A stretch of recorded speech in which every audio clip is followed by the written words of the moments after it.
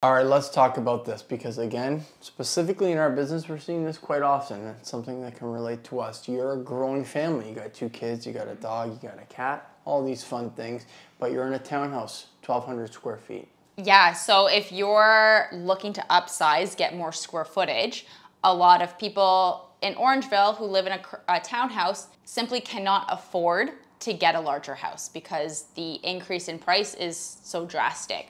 So options for people in these situations would be, number one, change up location. And I'm not saying drive an extra hour, add an extra hour onto your commute each day.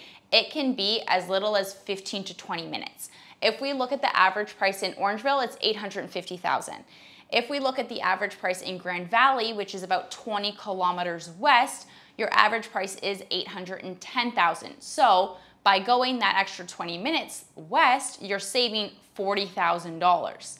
Then if we look at Shelburne, which is about 23 kilometers north, average price is just under $750,000.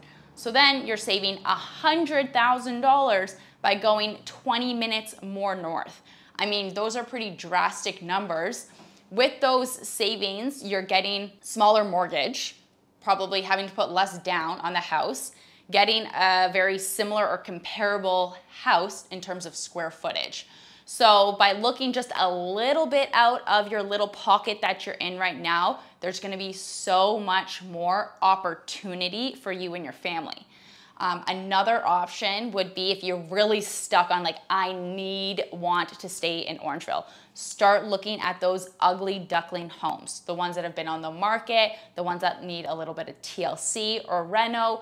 If you put in a little bit of elbow grease, a little bit more money, you can make that ugly duckling home yours for cheaper than that turnkey home, getting bigger square footage, and you're probably getting a bigger lot size because the home is probably a little bit older.